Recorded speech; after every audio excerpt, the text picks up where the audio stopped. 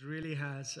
Singing that song, it really got me emotional while we were singing, God, your goodness. It's just all my life you've been faithful. And in this church's life is a testimony of God's faithfulness, without a doubt. He's been faithful in every area. As a body, we've never lacked in any area. And we're looking forward to what He's going to do in the future. I prepared a message which I think is very relevant for us as a body, because I also asked God, where are we going as a body? And what is His next step and His next phase that He has for us?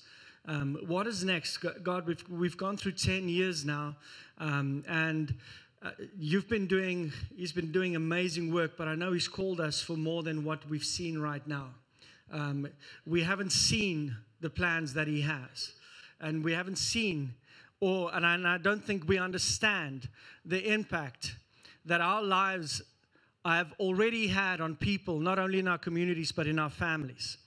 And I just know this is the beginning of more than what God has got planned for us. 10 years is, I loved what Pastor John Burns said this morning. He said, you really know that as a church you are established when grandchildren become the testimony of what the church is doing. Not just 10 years. 10 years is great. But when the grandchildren become the voice, like honoring Ray and Marie.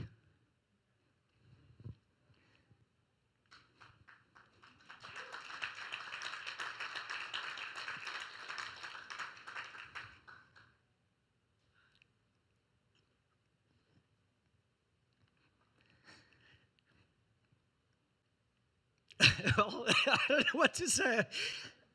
The lives that you have influenced and the children's children that are Christians because of your ministry, that's a legacy. That's the legacy that we're going for as a church. Not just 10. We want to see our children's children preach the gospel. We want to see our children's children influence the world and stand strong in the principles of God. So I'm really going to try stop crying now. I'm going to read a scripture, fantastic scripture in the Bible. It's in Mark 5. It says, Jesus raises a dead girl and heals a sick woman. When Jesus had again crossed over by boat to the other side of the lake, this is 10 years later, give me a moment. Okay. Now I have to get used to this because now it's fogging up on this thing. What's going on? Okay. He crossed to the other side of the lake. Then one of the synagogue leaders named Jairus came, and when he saw Jesus, he fell at his feet. He pleaded earnestly with him. He said, "My little daughter is dying. Please come and put your hands on her so that she will be healed and live." So Jesus went with him. A large crowd followed and pressed around him. And a woman was there who had been subject to bleeding for 12 years. She had suffered a great deal under the care of many doctors and had spent all she had. Yet, instead of getting better, she grew worse. When she heard about Jesus, she came up behind him in the crowd and touched his cloak, because she thought, if I just touch his clothes, I will be healed. Immediately her bleeding stopped, and she felt in her body that she was freed from her suffering. At once Jesus realized that power had gone out of him. He turned around in the crowd and he asked, "Who touched me? Who touched my clothes?" The disciples said, "You see people crowding against you." His disciples answered, "And yet you can ask, 'Who touched me?'" But Jesus kept looking around to see who had done it. Then the woman, knowing what had happened to her, came and fell at the feet of Jesus, trembling with fear, and told him the whole truth. He said to her, "Daughter, your faith has healed you. Go in peace and be freed from your suffering." While Jesus was still speaking, some people came from the house of Jairus, the synagogue leader. "Your daughter is dead," they said. "Why bother the teacher anymore?" Overhearing what they said, Jesus told him, "Don't be afraid, just believe." He did not let anyone follow him except Peter, James, and John, the brother of James. When they came to the home of the synagogue leader, Jesus saw a commotion with people crying and wailing loudly. He went in and said to them, "Why all this commotion and wailing? The child is not dead, but asleep." But they laughed at him. After, Jesus turns gangster. That wasn't in the script. I'm just saying this is what happened. After, he put them all out. He didn't knock them out. He just put them out. Put them outside. He took the child's father and mother and the disciples who were with him and went in where the child was. He took her by the hand and said to her, "Talitha kum," which means, "Little girl, I say to you, get up." Immediately the girl stood up and began to walk around. She was 12 years old. At this, they were completely astonished. He gave them strict orders not to let anyone know about this, and that really worked out well. And then he told them, "Get her a Happy Meal because she is hungry. She needs to eat." Amazing scripture. Amazing passage. Just that story in itself is a powerful story. When I read this story a few weeks ago now already, knowing that we're preparing for our 10-year anniversary and asking God, what is the message that He has for us as a body about where He wants us to go, this was the scripture that He took me to. And while I was reading it, I got a little bit nostalgic. Because this story is like this divine intersection, this collision of characters in one story. This unplanned collision of characters that has this amazing outcome. And it made me nostalgic because I knew that Neville was coming to visit us here in Canada to be our guest for this morning, which he was late. He hasn't shown up yet. But he's going to be here tomorrow morning and he's going to be here tomorrow evening. So he got his visa, very happy about that. But it made me nostalgic because I started thinking about Neville and our lives in South Africa and how we got here. Because when you think of 10 years, you almost think of, how did things fall in line and how we got here. And it made me think of my life would not have been the same if I didn't meet Neville Norton. In 1994, I went to an English-speaking church for the first time in my life. I was 19 years old, turning 20. And you're asking, why is it relevant to say it was an English-speaking church? It's relevant because I've never been in one that was an English-speaking church before that. And an English-speaking church that I went to was way different and weird compared to Afrikaans-speaking churches. This English-speaking church had people raising their hands, singing out loud, laughing, happy to be in church, which was totally weird and different than what I was used to. In Afrikaans churches, you were told to be quiet, don't say a word. We even have street signs up around the church that says, "Quiet Church." Because church was something where when I grew up, I wasn't allowed to speak in church. You couldn't say a word. It was dead. It was quiet. Nobody wanted to be there, but they had to go because they were born in South Africa. So you're a Christian and you're Afrikaans, so you have to go to church. So I went to this English-speaking church for the first time, and the reason I went there was because there was a girl that I really liked.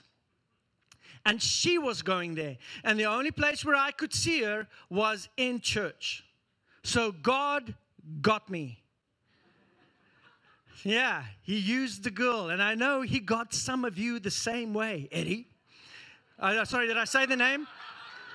I'm sorry, that just popped out. And Bob and Karen and Tom. And God He uses many different ways for us to get into church. He got me because I went to meet a girl and then I met him and it changed my life radically. I wanted to go back to that church and I went back the next week and I couldn't understand a word they were saying. Not because I didn't understand English, it was my second language, but the terminology was just so different. I didn't understand like some of the words. When I went back to South Africa now recently and I had to go preach in Afrikaans, I struggled because I couldn't remember what the terminologies we use in English are in Afrikaans again, because it doesn't sound the same. So I was listening to this guy speaking, and I remember saying to one of my friends that was sitting next to me, I said, man, I wish there was an Afrikaans church that was like this church. And he said, there is one. I said, really, where is it? He said, well, you have to travel over 7 continents. Cross the Jordan River. No, he didn't say that. He says, just down the street from your house. It's really close. It's just down the street. You'll see it. It looks like a circus tent. It was a circus tent, because that's what they started to meet in when they started the church, was this massive tent. So I started going to this church, and I'll never forget, I can only go in the evenings, because in the morning services, I still had to go with my parents to the other church. Because that's what we had to do. So in the evenings, I was free to go wherever I wanted to go. So I went in the evenings. 19 years old, I started going to this church called Living Word in South Africa. Now, being at this church, we were standing around as a bunch of young guys, and just after the service talking and just, doing what young people talking about nonsense. And the next moment, this big dude that was just preaching, who I haven't met yet, he was a bodybuilder. He beat Arnold Schwarzenegger in bodybuilding in Mr. Universe. Big guy comes up and he puts his arm around me, and it's heavy. Because it's big. And he said to us, hey, you guys want to come over to my place for pizza? And I'm like all of us? He said, yeah, I'm buying. All of you want to come over to my place for pizza? Like, yeah, I love pizza. All young people love pizza. So, yeah, got in our cars. Everybody followed him to his house. And standing around his kitchen counter, he brought pizzas out, and we were all just eating. And that became a tradition for us. Sunday nights, we go to Neville's home, and we go eat pizza, which was awesome. And we were standing around eating pizza. And what happened is he started sharing about the gifts that God has placed in our lives, but not in a weird way, just in such a real and authentic way that God wants to use us to influence other people. It changed my life so radically that I couldn't read regular books at university anymore. At that point, I was studying sports, business and sports, and all I could read, I wanted to read, was the Bible. And so I decided I had to change, and I switched over and started studying theology. Neville gave me a part-time job to study. While I was studying, I was working at Living Word, and I became the youth pastor. Now, meanwhile, back at the ranch in South Africa, there was another family. And there were 3 kids in this family, 2 boys and 1 girl. And the girl was a rebel. She also went to the same kind of Dutch Reformed church that I went to in South Africa. And she went through the process of where she started reading things in the Bible and seeing that the Bible says that believe in God and be baptized. And she went to the reverend in the church, and she said to him, I'm trying to figure this out. It says, believe in God and be baptized. Yet, all we do is we don't baptize anybody but babies. We only sprinkle babies. I don't understand this. How can this be right when the Bible says we're supposed to believe in God and then be baptized? Make that decision. And the reverend said to her, stop asking questions. Which, if you know her, you don't say stop asking questions, because then she wants to understand it even more. So, which caused the church to kick her whole family out of the church. Yeah, church kicked people out of the church, which in itself is a little weird. So, what was fantastic was, even though they got kicked out of that church, this family now had to start attending a different church. And they found out about a church called Living Word. And they started attending Living Word. Now, Neville is so connected with my life. Neville is such a connection with my life. Neville caused me to have 3 kids. That's how connected we are. Neville is the reason why I have Lene and Anjo and Kaylee. Because what happened was, at the same church where I was now the youth pastor, this new family started attending. And we had youth services on Friday nights, and on Sunday mornings we had a youth church where we had to have our own praise and worship bands. And lo and behold, we had to have auditions for new people to join the band. And this girl that was the rebel wanted to join the worship band. And I remember having the auditions in this tent, and they had to come in one by one, and then they have to sing, and then they have to leave, and then I go speak with the parents afterwards if they made it or they didn't make it. In those days, not everybody got a ribbon. It was a little bit different. And what happened was she came in, and I can remember the first time I saw her walking into the church. Her hair was long. She looked like a hippie, big heels on. But she started singing, and she sang Shout to the Lord, and Darlene Check dropped the mic. And I remember walking out after, which means it was really good. And I remember walking out afterwards and going to her parents and saying to her parents, you know what, she's amazing. She did really good. She's in the worship team. This was on a Tuesday night. We rehearse on Thursday evenings. And can I marry her when she turns 21? Her dad looked at me funny, and her mom said, please.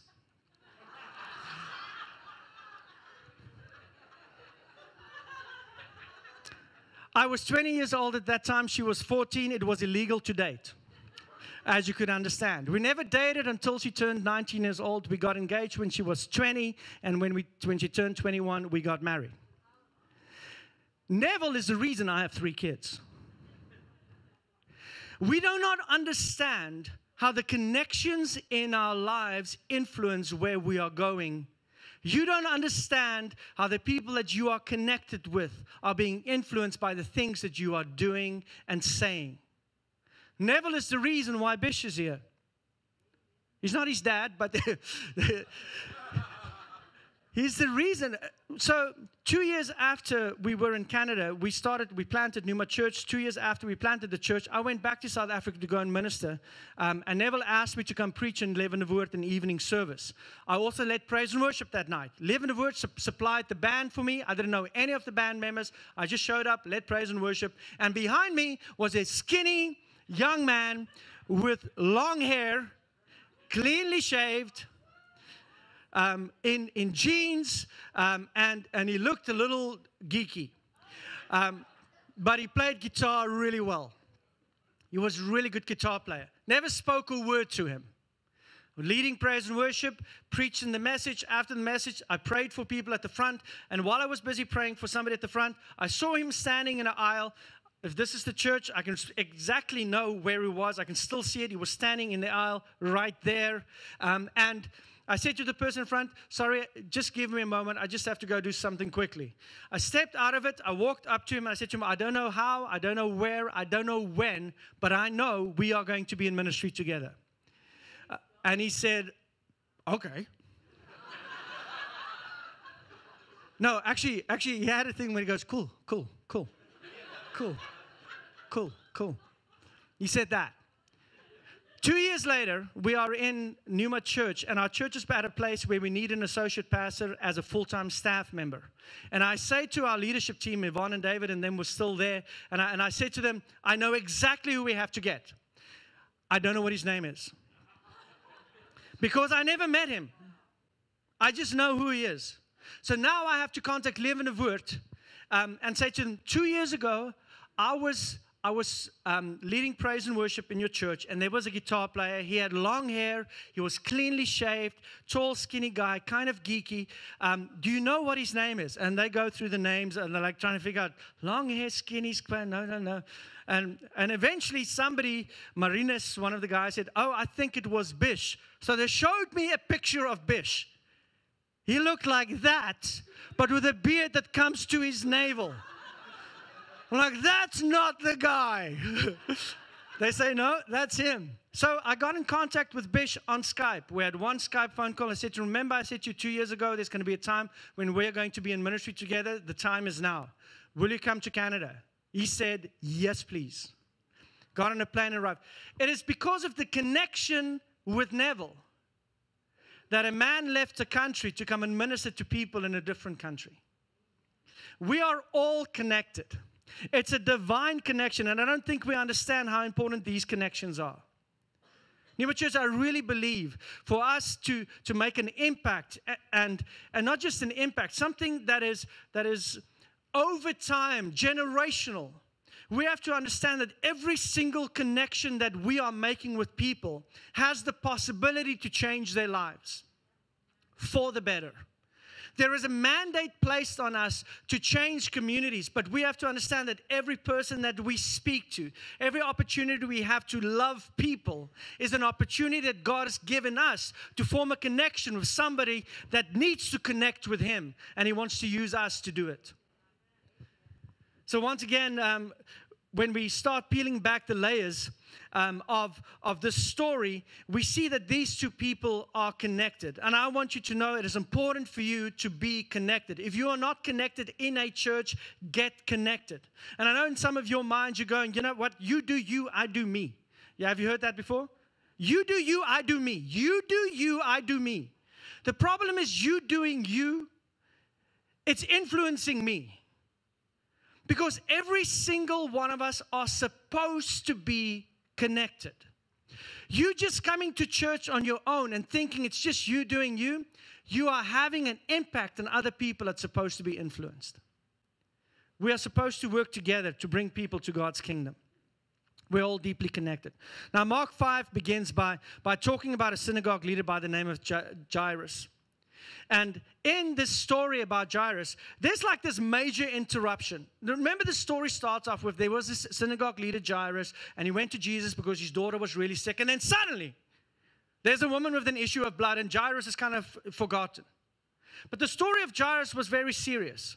And the reason why Mark sandwiched these two stories together is because he's trying to tell us that the connection in people's lives are significant. And these two, on the surface, when you look at them, they are not connected. But when you peel back that onion, you see that they are very connected. Because on the surface, they are almost opposite. Jairus is a church leader, synagogue leader. He is esteemed, he is honored, he is wealthy, he is somebody that people respect, look up to.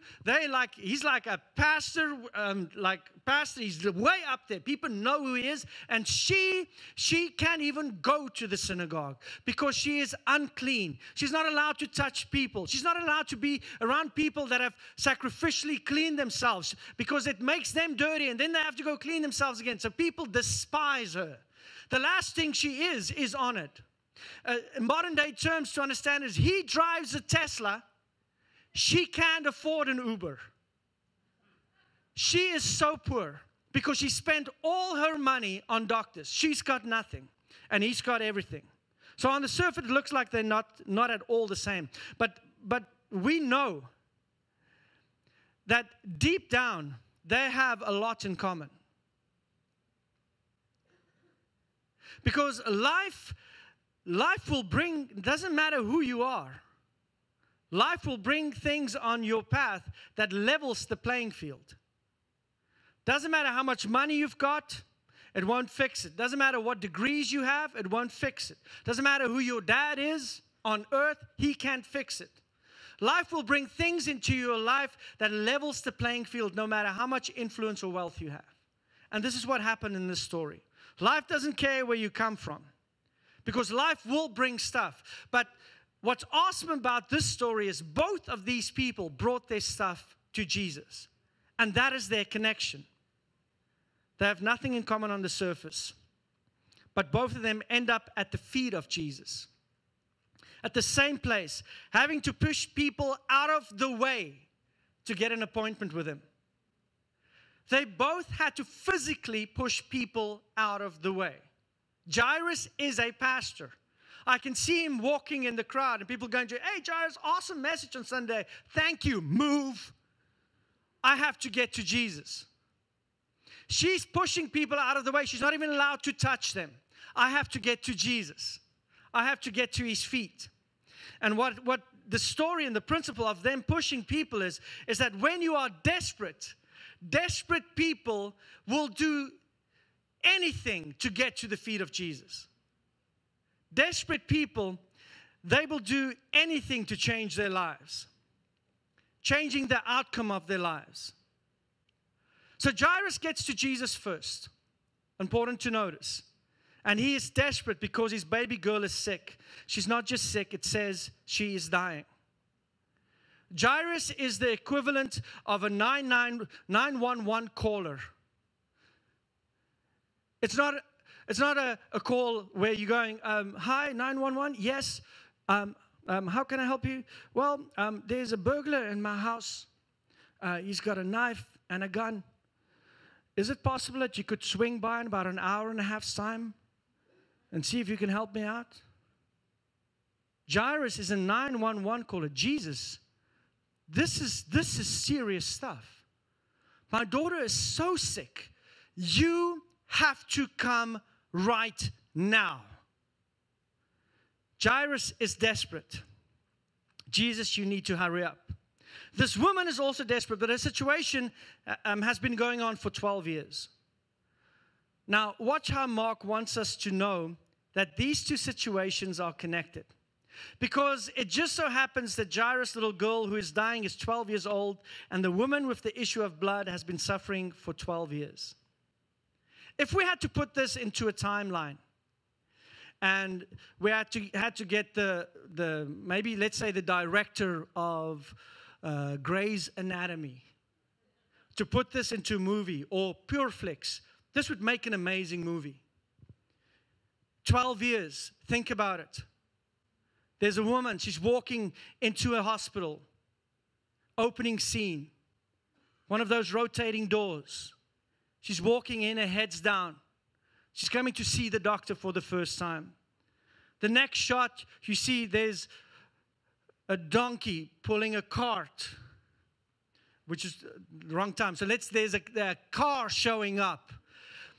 And there's a guy jumping out of the car and running to get the wheelchair.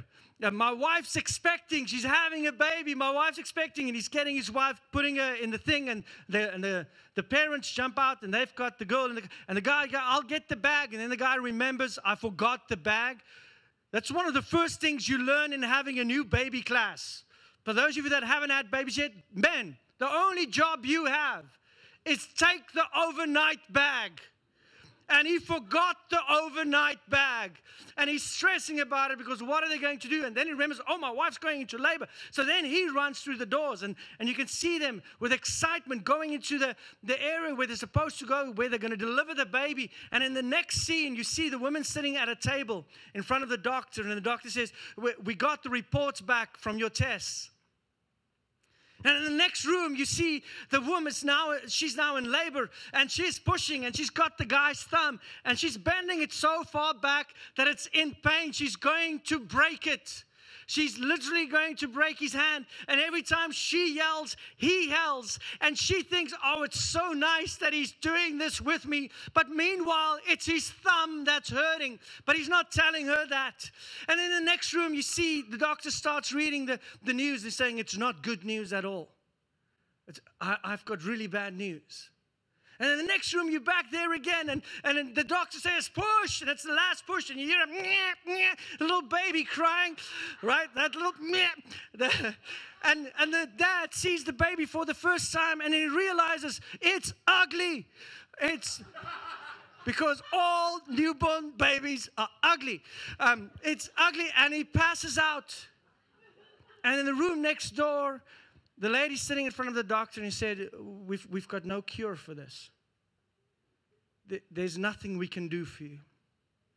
And the dad wakes up, and they say, it's a girl. And in the next scene, what you see is these two people connecting maybe at the door where she's walking out having no hope. And they're walking out of that same door just receiving the greatest gift in their lives, which is a baby girl 12 years ago. And I think one of the biggest challenges we have as a church and as a body is we can be so blind for how good things are going for us that we are blind to what is going on in people's lives that don't have God in their lives. We can be so blinded by how it's just my little Bless Me Club is so awesome, and we are not called to be blind for what's going on out there. We are called to look and to see. It says in Romans 12, rejoice with those who rejoice and to weep with those who weep. Let's not miss what God wants us to do, which is to love people. Love people. And as a body, let us not be so selfie-focused that we miss what's going on in the world around us. that we don't influence them. And let us as a body not get involved into the soup with nonsense. Let's be relevant for the kingdom purposes. Let's focus on those things and make our voice heard in those areas. 2 people were forced to see each other at the feet of Jesus because that's what happened 12 years later. 2 12s touching. Now, the number 12 is very significant in the Bible. It's actually used 187 times, which is a lot. The number 12 is the number of Jacob's sons. The number 12 is very important to God. In most cases, it represents perfection and authority. The 12 sons became the 12 tribes of Israel, representing the power and the authority of God to His nation that's standing under Him. The high priest in the Old Testament were wearing a breastplate with 12 precious stones on it, representing the 12 tribes. And the high priest would enter into the Holy of Holies wearing the breastplate, saying, God, we are coming under your perfection and your authority. Jesus, the first time He preached was at the tender age of 12 when He walked into the synagogue. Then when Jesus turned 30, He picked 12 disciples. 12 is significant. And He gave the 12 disciples power and authority. He gave them power and authority. Now, something He's been telling us since day one is the following. We need to understand by the number 12, perfection and authority. There is nothing in this world that is not under His authority.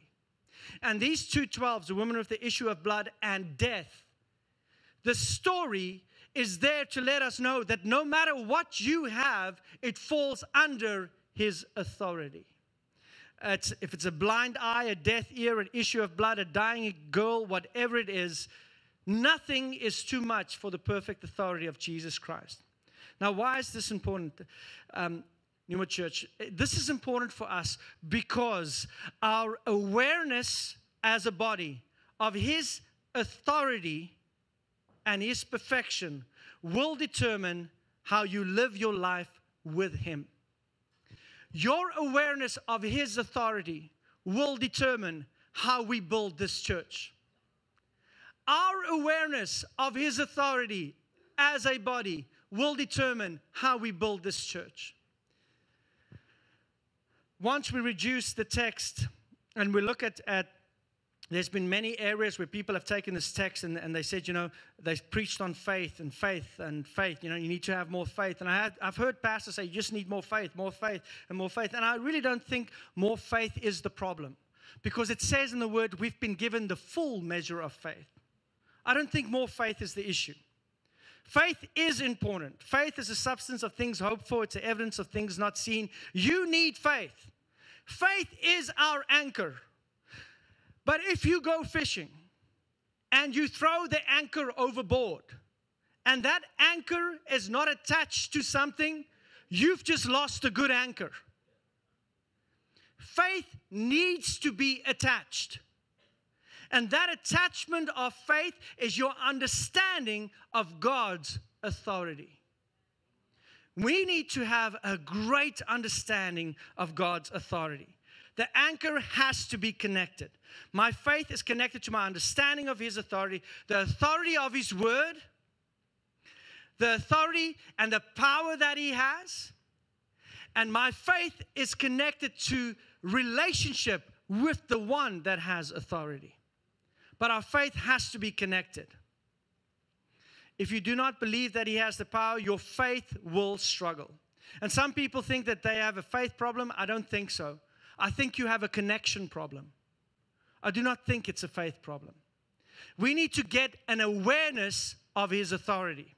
We do not have a faith problem because we've been dealt the full measure of. We have an awareness of His authority problem. And you say to me, prove it from Scripture. I will prove it from Scripture. That's my annoying person voice.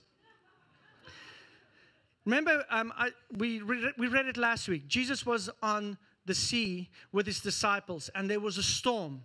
Remember, the disciples were worried and they were struggling, and because they're going to die, it's a big storm. And Jesus is what? Sleeping. When they wake him up and he says, peace, be still, and it dies down, what is his response to them? O ye of little faith. If you knew who it was with you, you would not have doubted or been scared. If you are aware of God's authority, instead of being worried, you will look at what God is doing in the situation. He is sleeping. I'm going to go snuggle with Jesus. Because he's sleeping, that is what I will do also. Being aware of his authority will make us change our actions and our decisions. Jairus, his awareness of God's authority was the following. Jesus, I need you to come to my house. It's an emergency. I need you to lay hands on my daughter to heal her because she is dying. His awareness was, Jesus, I need you in my house. We've set the move. He's a good father. It's playing in the background when you get there. Everything's ready. We've got oil. Everything is ready. The atmosphere is set. Jesus, when you're going to go in there, just lay your hands on her, pray for her, and she will be healed. That was his awareness of Jesus' authority. This woman with the issue of blood, she had a different awareness of Jesus' authority. Her awareness that for his authority was, all I need to do is touch his coat. Then Jesus speaks later about a man who's a centurion. And he said, never have I seen such great faith. Why? Because this man said, I am one who is under authority. And I know how it works. All you need to do is speak a word. His awareness of God's authority caused his faith to be great. You want to increase the effectiveness of the full measure of faith that you have? Get a greater understanding of our God's authority and what he wants to do. I'm almost done. The woman goes 12 years approaching people who have no authority. It says she goes from doctor to doctor. She spends all her money. And then finally she reaches Jesus. And her healing was awesome. Amen? That was an amazing healing. That was awesome. But as awesome as it was also an interruption to Jesus' journey on his way to Jairus' home. It actually stopped Jesus in his tracks. Because if you think about it, it says that there was a crowd of people around him. Jairus was desperate. He got to Jesus. Jesus, will you come to my house? Yes, I will go to your house, Jairus. Okay, I'm going to lead you there. Okay, out of the way. Sorry, out of the way. It's desperate. Jesus has to get to my daughter. Out of the way. We have to get there. Move. Are you still there? Yeah, you're still there. Out of the way. Good. We're making ground. Jesus, where'd Jesus go? He was just behind me. Where did he go? Because it actually, if you look at the text, it looks like Jairus lost him. Then he goes and he finds Jesus standing, saying the following words in a crowd of people. Who touched me? And Jairus in his mind must have almost lost it. What do you mean, who touched you? Peter, ask him, what do you mean, who touched you? Because what you're saying is crazy. Everybody touched you. I'll wait. Because that's what Jesus says. Who touched me? I'll wait. And Jairus is like, my daughter is dying and you waiting for somebody to own up. And finally, this lady owns up. And this part is actually very funny. Because the Bible says, Jesus said, who touched me? And she says, oh, Jesus, was me. I touched you. And then the Bible says, she told him the whole truth. Okay. Another translation says, she told him her whole story. She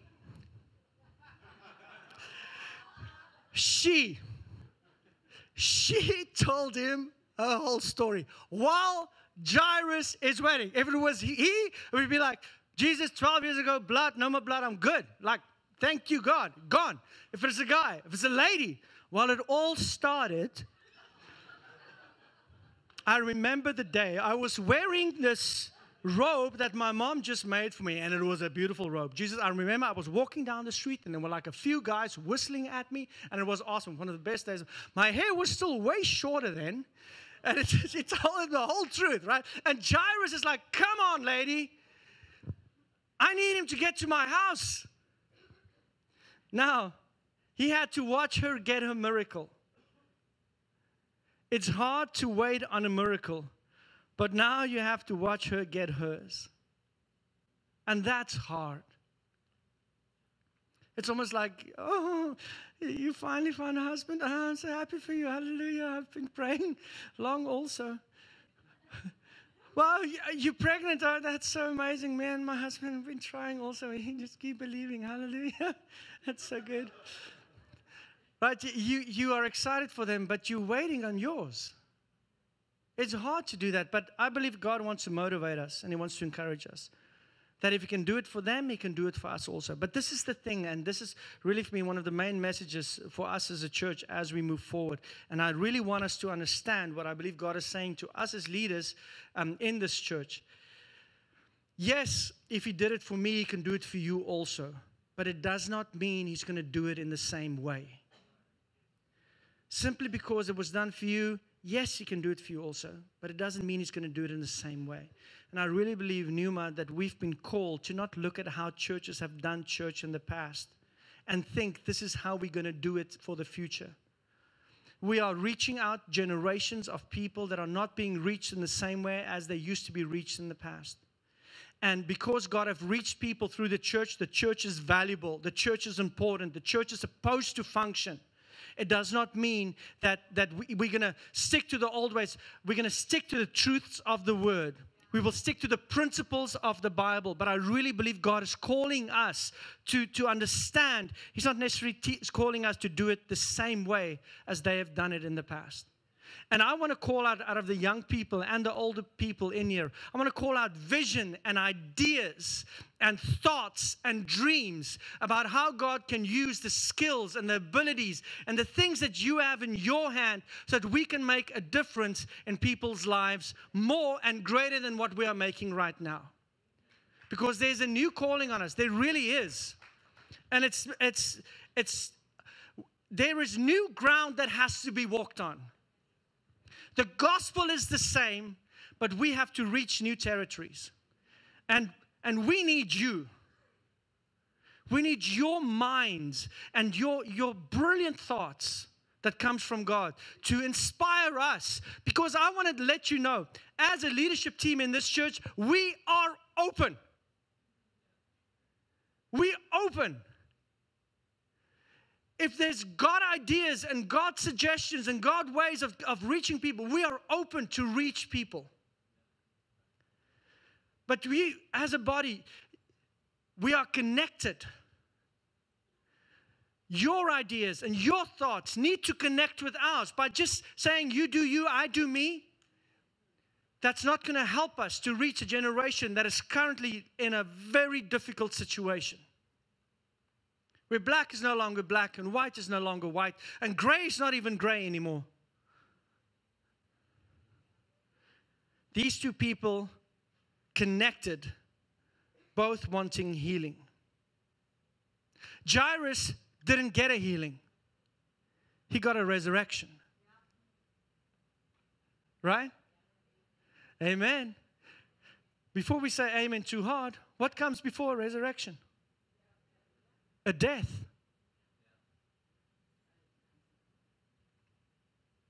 Pneuma, we have to watch out for people.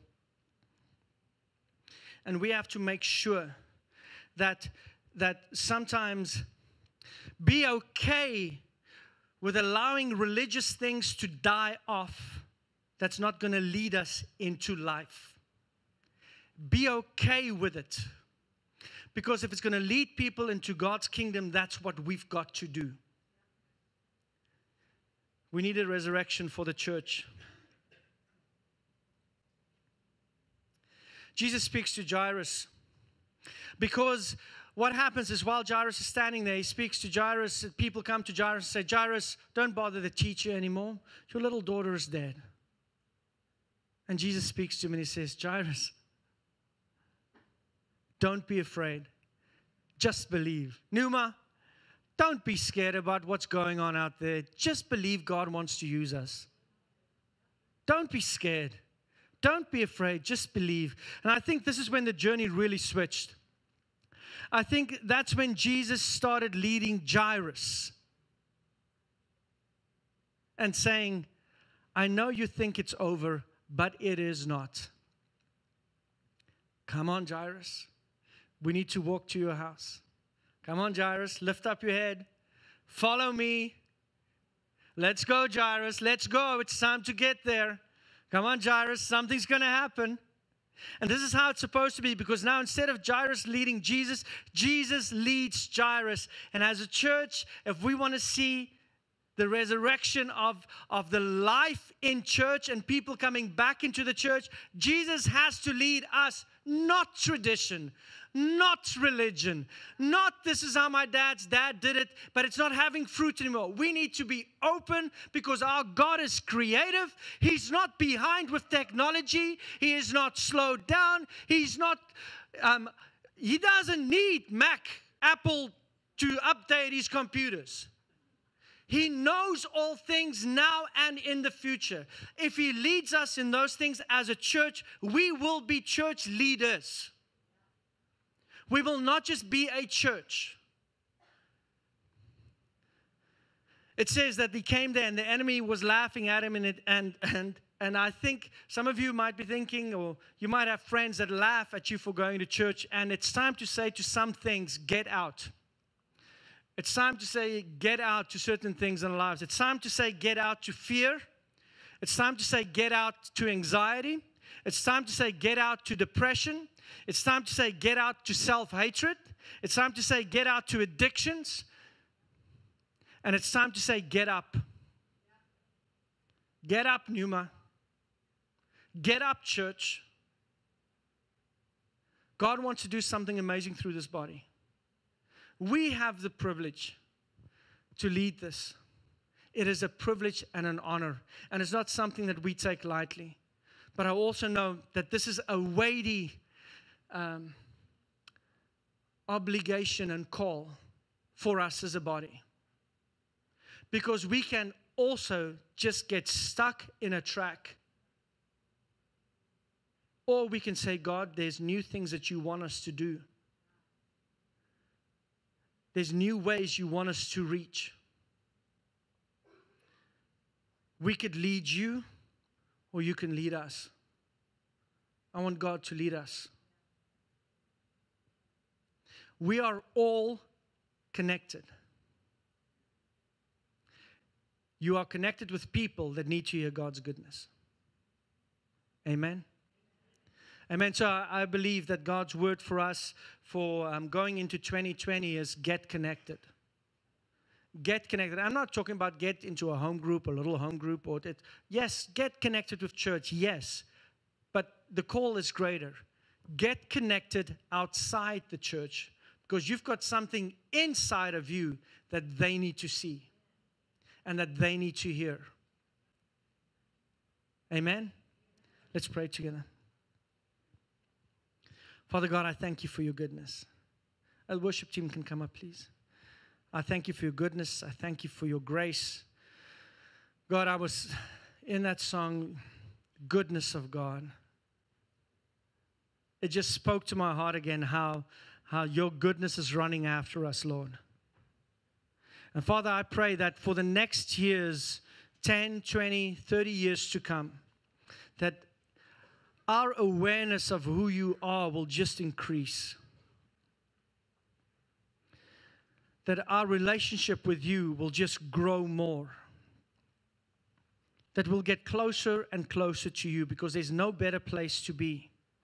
Because, Father, we don't just want to play church and just be a happy little family inside. Yes, we want to be a happy family inside also. But we want to change and impact the lives that you've called us to impact and change. Father God, I pray that you will set up connections, divine connections, that would lead people to places in their lives that they never could have imagined. Where like I can say now, Lord, 30 years ago, you connected me with Neville to be here today. That was your divine connection, Lord. And I pray, Lord, that we will have that desire and that passion in us to make that impact in other people's lives also. We love you, God. You are good. And we're thankful for everything that you do. In Jesus' wonderful name we pray. Amen.